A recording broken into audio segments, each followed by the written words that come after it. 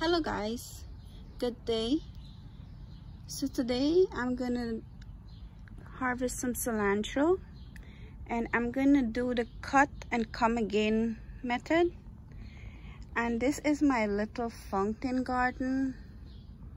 I seed some herb in here and you can see in the top my scallions, my green onions are doing very good up there.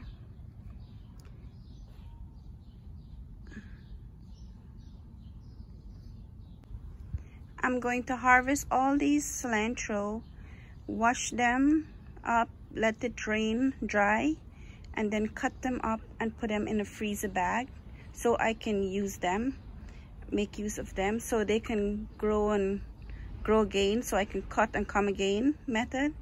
And I'm gonna also, harvest some lettuce here. I have tons of lettuce, so I will harvest some today for salad.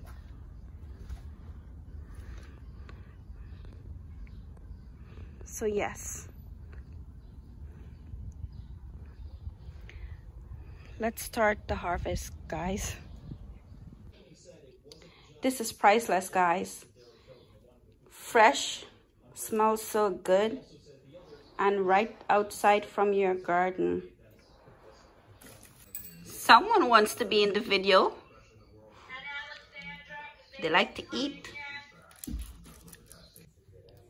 So guys, this is it. I finished harvesting my salad. We're gonna have a big bowl salad. And my cilantro, I'm gonna go wash them up right now. Put it to air dry. Then I will cut them up and put them in this freezer Ziploc bag that I got from Dollar Tree. This is the freezer bag I got from Dollar Tree.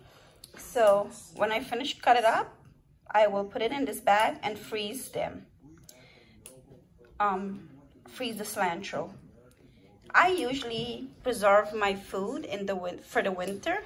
I usually freeze a lot of vegetable and preserve them for winter, so I have vegetable all through the winter. I don't have to go and get vegetable outside. So thank you guys for watching. Please like and subscribe. Bye.